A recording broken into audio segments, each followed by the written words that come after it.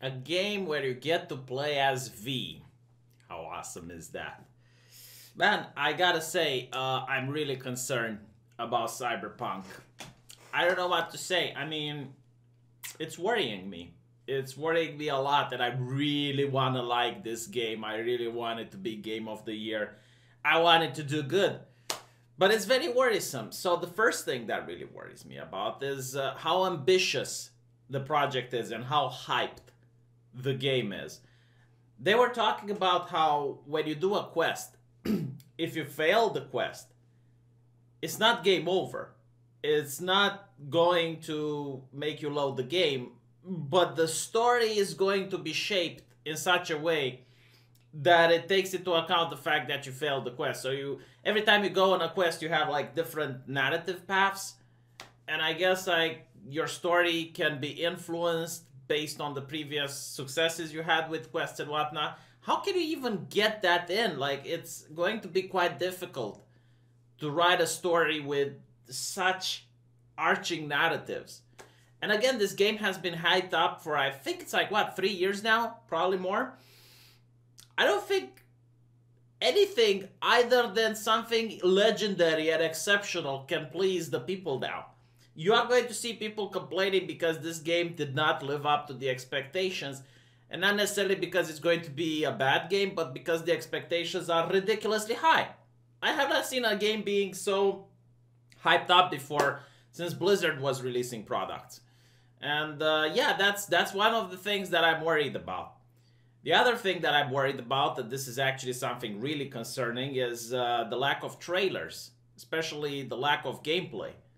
I mean, we have a couple from last year, but what about since? Like, I remember when The Witcher was coming out, there were just trailers after trailers after trailers, especially talking about how the crossbow is going to function, talking about the talent system. People pretty much knew a lot about the game of The Witcher even before actually getting to play it, just by looking at what the developers were saying about it and showing trailers and whatnot. This game has nothing except a delay. Yeah, so I'm really not excited about it. Like, you guys know what I think. It's like whenever a game doesn't show trailers that it's almost coming out, that's kind of a bad sign. Like, think about it. If you have a good product, you have a good game, you want people to see it. You just can't stop talking about it. When you don't have a good game, well, it's kind of like Assassin's Creed Valhalla. You show a gameplay footage that doesn't really have gameplay, and you talk about how progressive it's going to be and the lesbian relationship in the game. Which leads me to the second thing that I find really worrying. You know, the whole conversation about transgender issues and whatnot in the game. I remember a couple of years ago, the developers were talking to a journalist, and the journalist was like, "Oh, but can you have like pronouns? Can you go by they, them?" Imagine just... You know, you have a game from one of the most legendary companies out there, CD Projekt Red, which just seems to love gamers. They love consumers and they get gamers. It's almost like they are gamers themselves. And the only question is like, well, can you ask them the they, them, and the pronouns? Has the mother of all retards, which is constantly pregnant with quadruplets, just move into California now? And literally all her kids now want to become game journalists. Like, seriously, these are questions that you ask when you get to speak with the developers of Cyberpunk. The pronouns! The pronouns! But it seems that the developers, though, they listen that you can customize your junk and you can play with a male character that has a vagina and you know who are the only people upset about it? Because at this point, gamers just don't care. The funny thing is, like, I seen on the internet, the people that are upset are the actual transgender activists. Especially on Reset Era. Like, there were people getting banned on Reset Era for not getting upset about this. They call it sexualizing transgender people. No, I'm not making it... I know, it's too late. It's 4:30 in the morning for me to actually bring the logs here. I know you'd appreciate it, but trust me. You know, it has happened. I know it sounds ridiculous. But yes, people on Reset Era that were being like, well, you know, I don't find the problem if, like, the developers of Cyberpunk had the, oh no, ban for trivializing the plight of transgender people. It's ridiculous. Usually this is another warning sign. When a gaming company starts listening to social justice activists, it means it's already getting corrupted by social justice activists. There's no other explanation. Like, it's an ideology for morons by morons. And you need to be a moron in order to start listening to people that aren't even part of your consumer base. No, people that actively antagonize your consumer base. But, you know, like in CD Projekt Red's case, in their defense, I mean, this is Cyberpunk. So, yes, like in Cyberpunk, it is really the place where you can go maximum wokeness. And no one is going to be upset because it's like a dystopian future. It's like the worst place where humanity is going towards. And you can have like really full wokeness there. Like, it is literally the game where you can have like everything social justice activists want in video game. You can have like go all out. Yeah, and it would fit within the genre of the game. It would be actually be accurate. So no, it doesn't worry me from a story point of view. You know, it's not like when you show World War II and you put a crippled woman on the box as the person beating the Germans.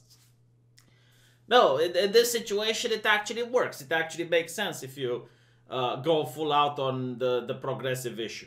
But it worries me because every single time a game goes full out on the social justice dog whistles, it shows that the game is going to be bad.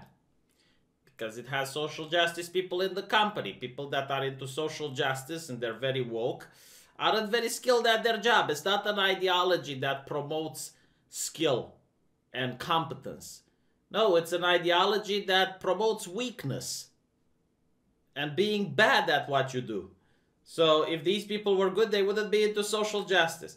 And they're also very bigoted. Like you notice with Naughty Dog and The Last of Us, like 70% turnover rate in that company. Like they're so insufferable that even other social justice wankers don't want to work with them. It's insane. But it's true. You know, but in the thing with the CD Projekt Red and Cyberpunk, it usually takes a while for the progressive people to destroy a company. Usually a company works still by inertia. Like if you have a good team which starts getting infiltrated by these people and they start changing things, usually it takes like 1 or 2 titles before it becomes obvious. I mean, look at BioWare. You know, Mass Effect 3 with all its flaws was still serviceable, wasn't it? Same with Dragon Age 3. Like, Dragon Age 3, yeah, it was a bad game because it had a lot of grind. But I tell you what, compared to the other games that came out afterwards, it was still playable at least. My god, I never managed to finish Dragon Age 3 now that I think about it. It was still better than Mass Effect Andromeda, like, let's be honest. So yeah, I do have concerns regarding Cyberpunk. The main concern again is the fact that there's no trailers. Like, this is what bothers me. Why aren't there videos of it? And why do they keep talking about nonsense that no one is interested? It's like entire articles on all the press. The fact that you can customize your junk. I don't like. In fact, I don't even want to see junk. How can you stream that? Like, if I want to make a stream and I stream on YouTube, and you can see the junk, wouldn't that give me a strike? Like, I hope at least there's a slider where you can turn that off somehow. Because it would be a problem. Yeah, it's really interesting how these progressive AAA games manage to bypass a lot of the rules. Like, I remember when on Steam you couldn't have porn games. But it was fine if you have, like, The Witcher having sex with his beloved witches. And you could put that on Steam and it was fine. But I remember, like, back in the days of YouTube, Angry Joe showed a couple of scenes from, I think it was like Metro, where you have sex with a lady with big tits, and yeah, that got his video into problems. But, you know, like, that's another conversation for another time. Let me know what you think, though. You know, I really hope that I'm wrong. I really hope that this game is excellent and they're just holding it on close to their chests. But to me, it's worrisome. Like, come on, there must be something else in the game that's cool that you could announce beside the fact that you can modify your junk. Which, let's be honest, is going to be a feature that's like a little slider in the beginning and you put it there and then you never see it again because the game is a first-person shooter anyway. So who cares? Literally, who cares? But, you know, I hardly want to see Keanu Reeves, even if the game is bad. At least we get that. Let me know what you think, and I'll see you guys in the comment section.